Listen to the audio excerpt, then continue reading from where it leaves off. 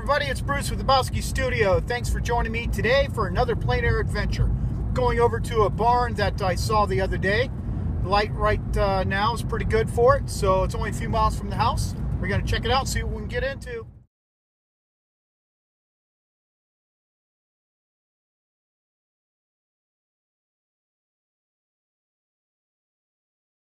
I'm going to be painting the barns right over there on a 9x12 panel that I've toned. And I'm going to start the sketch with raw umber like I normally do to nail the shadows and that sort of thing, so I won't be chasing the shadows because it's 7:30 in the morning, so light can shift pretty fast and I don't want shadow angles in the wrong direction. So I want to thank you for joining me, and if you're not a subscriber, I invite you to subscribe for more cool content. For everyone else that's been a subscriber from the beginning, thank you very much. I appreciate it. I'm over 500 now for subs, and I appreciate all that. Okay, let's get started. Hi everybody, thanks for joining me. Just of course a heads up, obviously it's going to be a little bit of a longer video. I'll be doing a lot more explaining on site of my thought process with painting. So let me know what you think for the format of the video and see if I'll do them in the future. I try different effects of how to build a video to give you viewers a good experience and to learn something. So your input on how you like it would definitely help me in producing future videos. So as usual, most of the time I start with my umber sketch to nail the drawing and shadows. Each subject is going to present its own level of challenges, so depending on what I'm working on will determine how I start the painting, but typically it is with this umber sketch, and it really just facilitates a quick access to a view of my scene and how I feel about the design and that sort of thing. And sometimes I block in with local color too, so try different things. And this barn is right by my house, like I said. A lot of views I have around me. The challenge, of course, is when I go driving around, is if I'm in one location at a certain time, I always wonder, ooh, what's happening over 5 miles away, 2 hours later. Just got to go with what you're looking at the moment and check out other views another day. Getting the darker values, and you can see just right away you get such a 3D view of a value thing of your painting. It's really quite awesome to paint this way.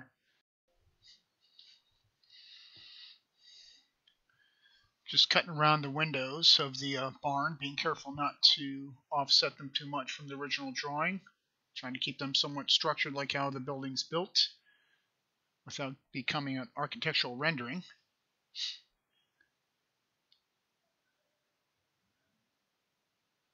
Cutting in around getting some darker values in the tree basic shapes.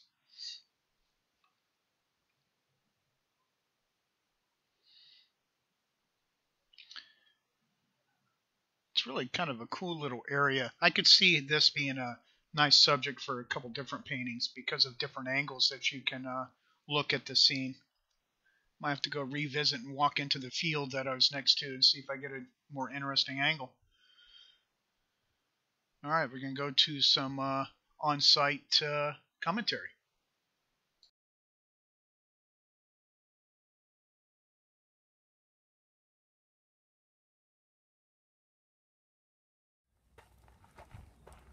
Okay, I got the drawing in, and I took some liberties over on the right-hand side here to open that up a bit so it just wasn't blocked. Maybe the viewer can go back in there. And I'm not continuing the grass all the way. I'm leaving a little opening right bottom right corner and try to get some movement back into the painting. Now I'm going to start adding some color. The drawing took 15-20 minutes. Nailed all the shadows, especially in here and over here. I really like those shadows, and of course they're going to change as I start painting. And let's get rolling.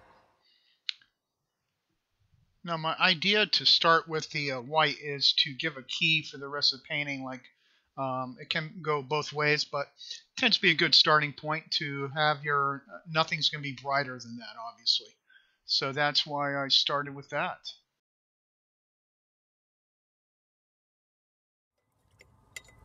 Now I'm going to move on to the dark side of this barn here. Trying to mix it. I'm going to mix up a dark from primaries, so it has a little color rather than just use umber. A little ultramarine blue, some cad yellow. I want kind of a warm brownish.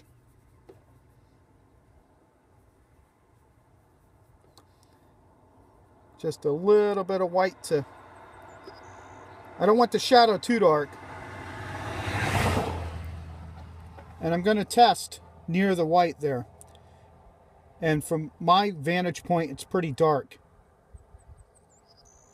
So that's too light. I always do a test stroke before I commit to the mixture. Really getting some more blue and the cad red in there. Now I'm going to try it below the previous stroke. Too blue, a little more red.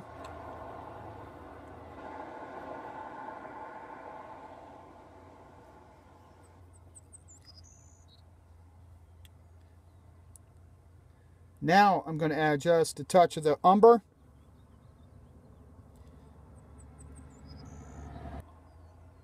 Especially where this. Okay, I'm going to go with this. It looks like it's a little darker to me in the scene, but I'm going to go for kind of an average because I don't have a lot of keyed areas yet. So as I go along, I'll adjust. I can push it darker.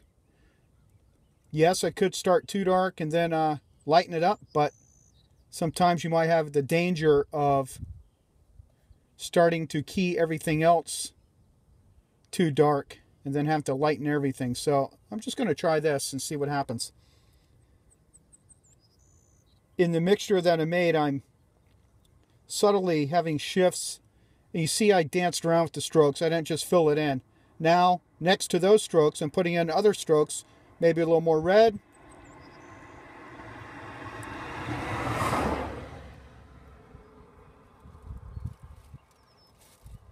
And when I cut around the windows, I'm still going to, before I lose track of them, sometimes we can cut around and then as I'm going to just do some basic measurements to make sure I didn't lose them getting off center too much. And now I'm going to work on getting darks in here on time lapse.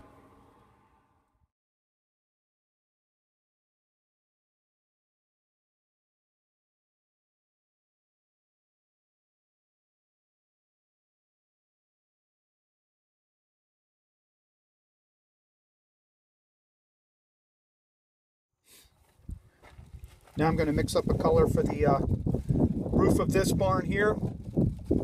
Seems like an easy one to get correct.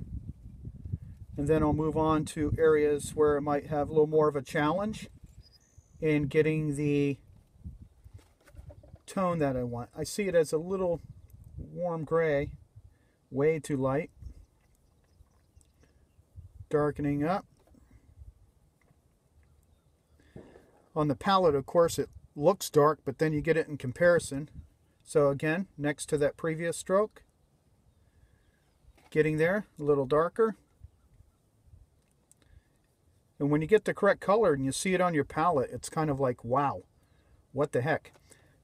What I'm going to experiment with too, probably in another painting, is on the palette in a little area adjacent to the edge, I'll put these little strokes that I want to match against to, like just a little dab with a flat, and put it on the palette, and then when I mix up another tone, I can test it there first before I keep having to go back and forth here. I don't know. Might be an idea. Yeah, I like that. I like that a lot.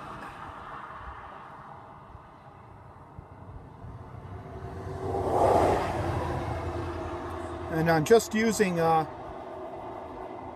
refined linseed oil today, and that's it.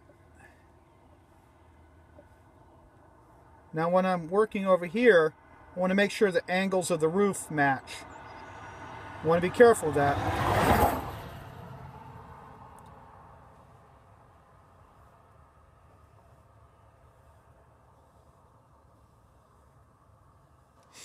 What you could probably do if you were in a real hurry with the painting, but you really wanted to get some accurate color notes, is you could just like say, you know, okay, I got the correct color. Quickly write down what you mixed to get there. Mix up the green next to that, put a little patch, and the sky, put a little patch next to that. Kind of like a patchwork. Just put little patches in critical areas where you know you might have trouble if you take a picture and the camera distorts the color. Again, trying to vary the gray a bit. If a little bit of the tone of the panel comes through, I'm not worried about that.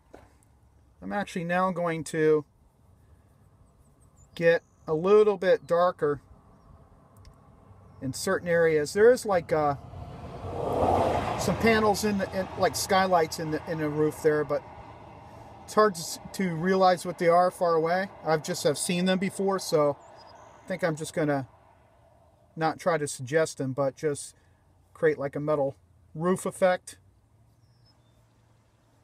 Just kind of really getting some deeper tones here and there. I'm not going to go too crazy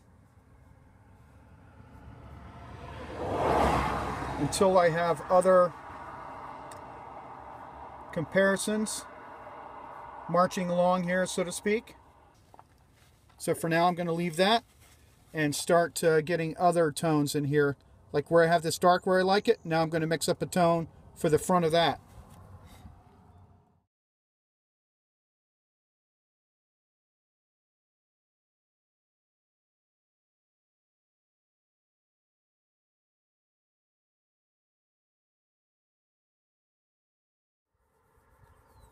Mixing up some cad red and some umber for the red barn. Reds can be pretty brutal if you're not careful.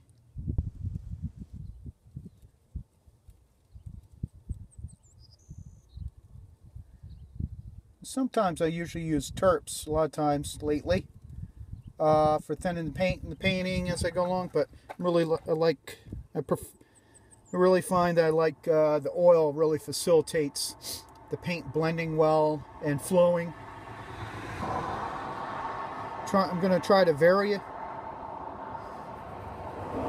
the strength of the red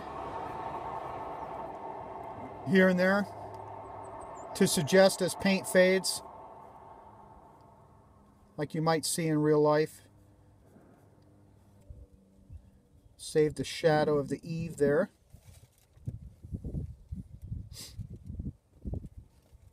And every so often, I'm trying to really get in the habit too. Sometimes we get excited, we're cruising along, just getting in the zone, painting. But I'm really going to try to step back at certain points and study.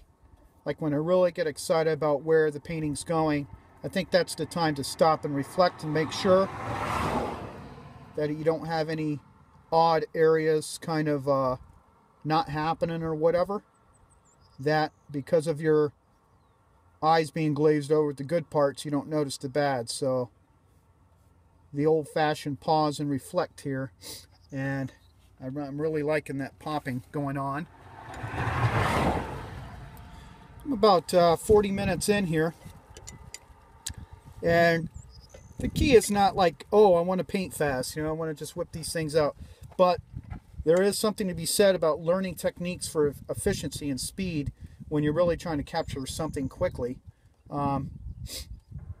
Like for instance, I just lightly suggested where I wanted clouds because the clouds move quickly, but I can still steal clouds from other areas of the sky to get the essence of what the clouds are doing right now and put those in, because I I think I do like the movement of the clouds there.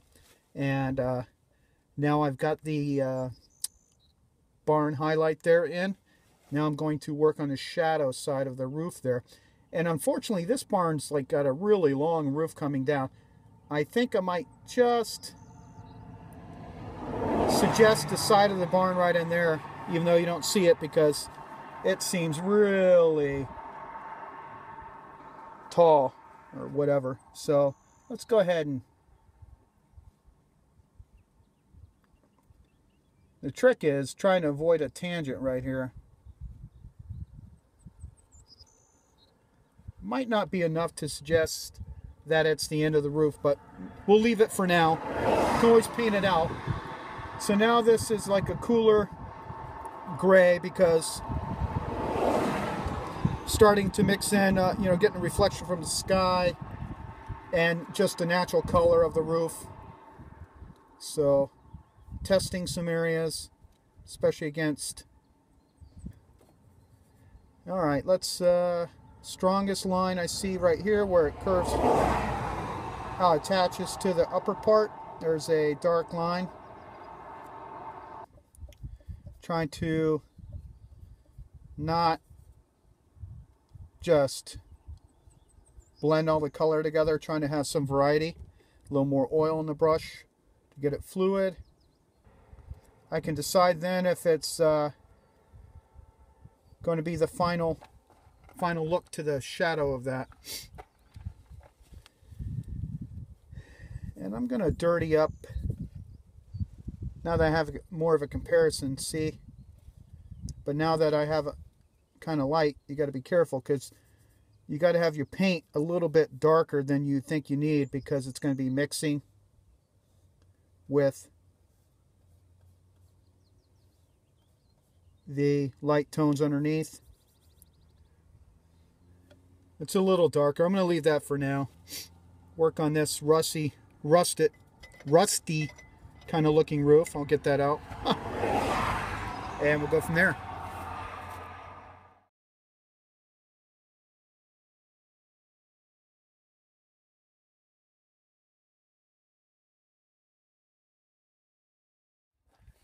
Now with this roof here, you know, you can get a kind of a straight line like with your brush, and if you happen to go a little crooked, you can always clean it up when you cut the trees around there.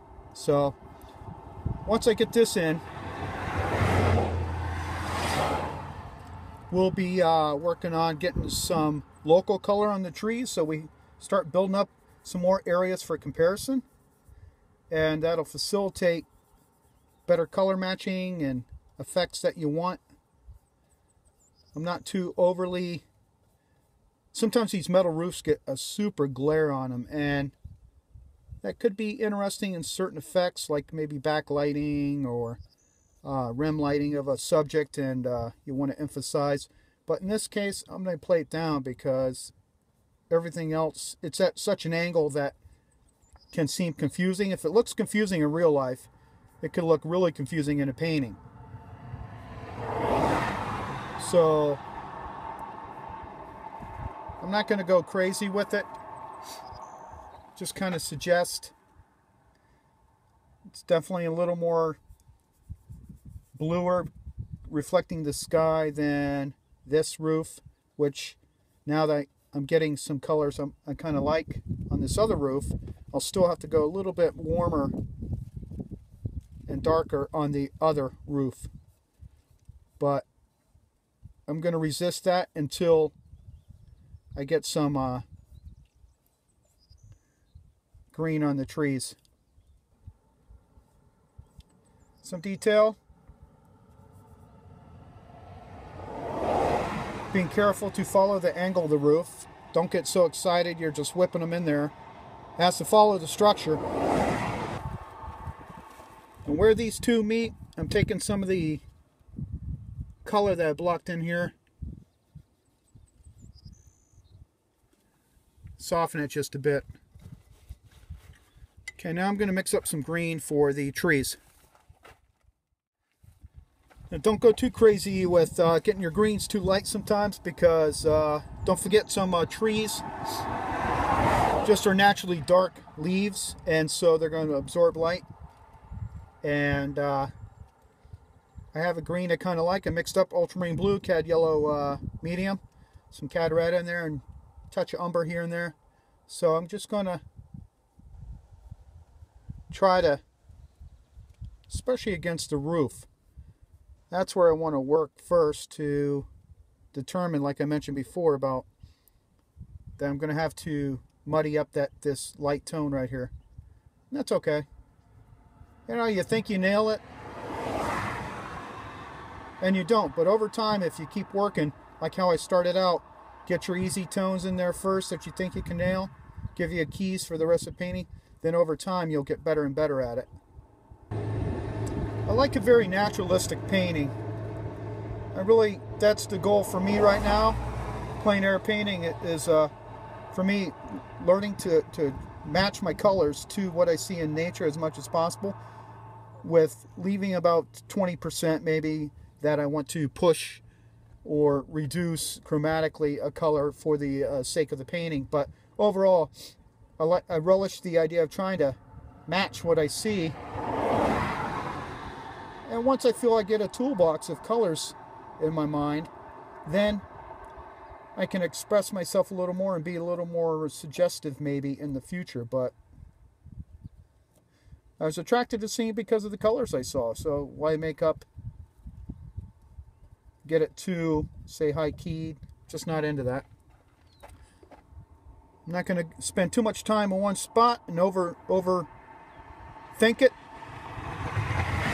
especially looking at it too much. I'm just trying to glance at it and then come back to the palette so I can get a real feel of what I'm seeing at that moment.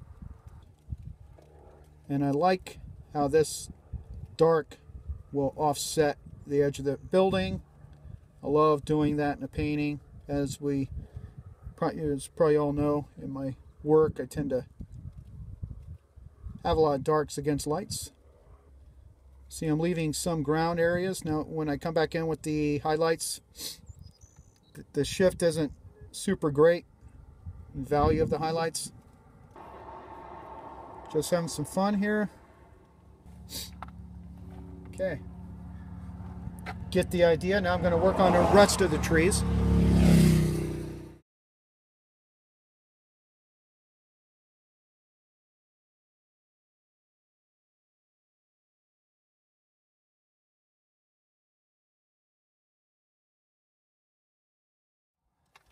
Okay, now I'm going to try to work on the sky, which is pretty cool right now. Let's pan this up. See if I can get the softness of the clouds and not mess it up too much. Pick out what I want. See how it goes. Gonna mix up some color first and then get some base tones in. Okay, here we go with the sky.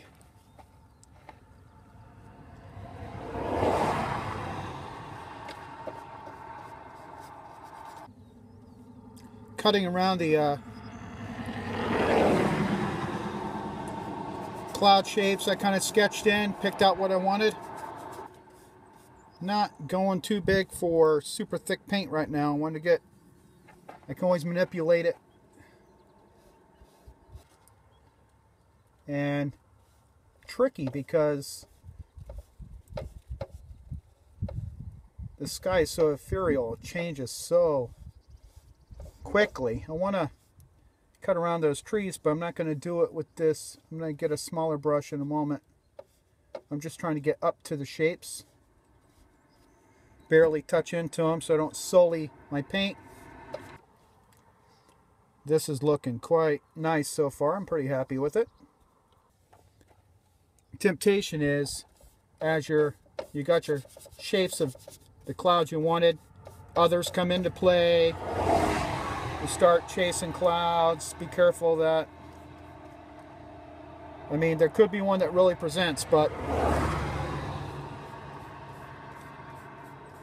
you also don't want to get crazy with them. You want to try to not have it too busy, depending, for what you want the goal for you painting in terms of what your subject matter, your main actor. You want to evoke the time of day. We're not a slave to exactly. We're interpreting, taking paint that is hard to sometimes mix in the moment to get what you want. So you want to watch out for similar size objects like that there. I stopped painting over here because I liked how it was going behind trees, so we'll make this one kind of smaller.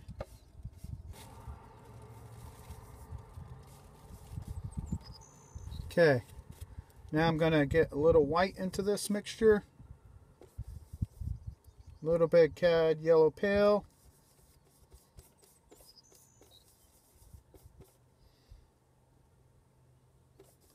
And I'll go over my palette I'm using after. Okay, now comes the challenge. That is getting the effect of these clouds. Some warm tones in there.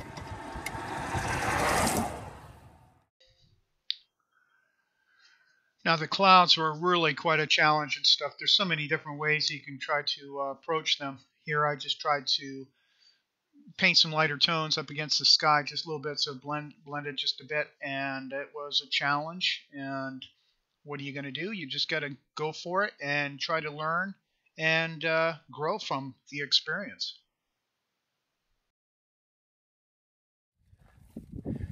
These clouds are proving to get to me quite a bit here. It's very difficult. I'm usually not used to doing clouds, but I purposely am attempting this to expand my horizons, which we should all do. So trying to find those warm highlights. Of course, I'm working with a kind of a flat brush here, and clouds are so billowy and cotton bally that risk is you want to soften everything, and I'm trying to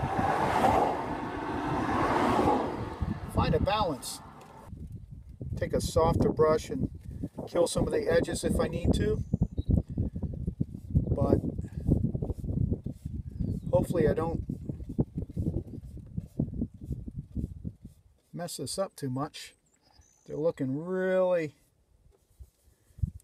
pretty awful right now. Happens, you know.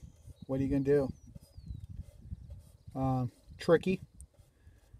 I think the lesson here is to just go out on a day like today and work on nothing but clouds. I think overall they're a little heavy. They're kind of getting there. Soften up later after I get everything else I want in there.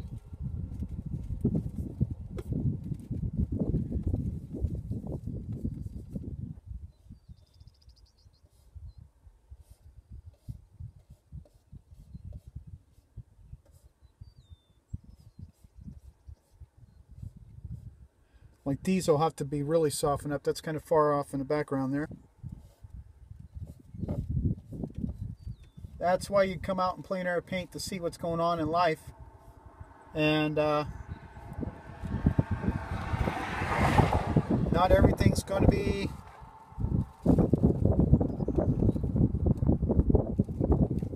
turning out great, you know? Alright, I'm going to leave the clouds for now. Get some edges of the trees meeting the clouds and the skyline worked out. Now it's when I'm taking the opportunity to clean up some details in the shadows of the buildings, cleaning up some edges, working around the windows, getting the tones of the windows in there to set back onto the side of the barn, so to speak, and then I'll progress further with the painting afterwards.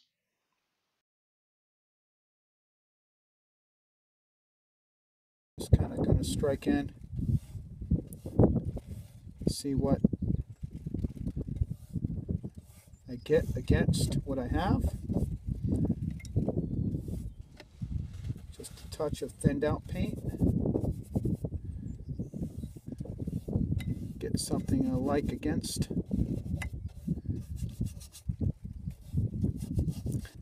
There's like striations in the grass. Trying to mimic those. And actually sometimes, I don't know, it's not that I don't like the subject anymore, but you got a lot you're processing in your mind as you're working on this stuff. The painting, the distractions around you, cars, that sort of bugs maybe. Haven't had any bug issues, but a lot going on, and your attention can wander. And then at a certain point, you're just not contributing to the painting anymore. And you'll do more harm than good if you keep working on it. Ideally, if you're near your home, which a lot of people are usually, going out driving around, better off just going back to the scene and doing another session. And I'll build on this field in the next session. Trying to key too is, if you're working in multiple sessions, try to end on a point where I don't want any too hard edges or anything. Everything looks kind of good.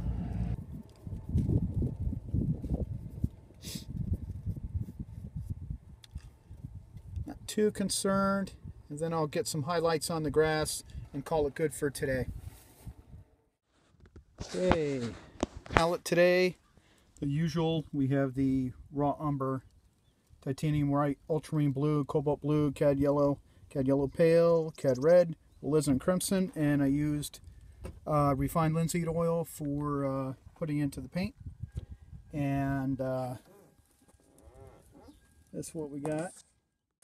I want to show you a modification I made for the my Gorilla paint box, because when you paint inside the lid, of course, you have these things in the way, these little holders.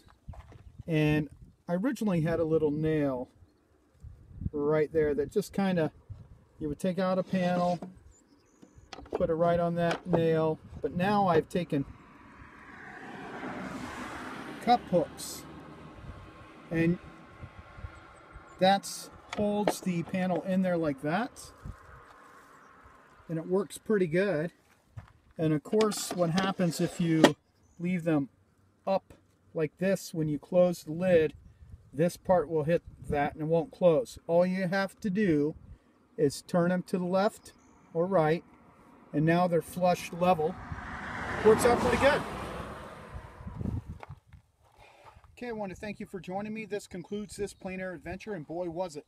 The clouds pretty darn tricky. I'm not really good at them, and as you can see, they're all over the place and moving frequently, but got to learn sometime. So this is the one. I do like the barn a lot, and if it's nice like today, I will be coming back tomorrow to, if it's tacked up enough, probably a couple days, not sure, to work on the grass some more. Just got some local color on there, and yeah, but that's the part of these adventures, is to learn something new, and I don't want to become complacent in my painting. So thanks for joining me, and again, if you're not a subscriber, I invite you to subscribe, and until the next adventure, bye.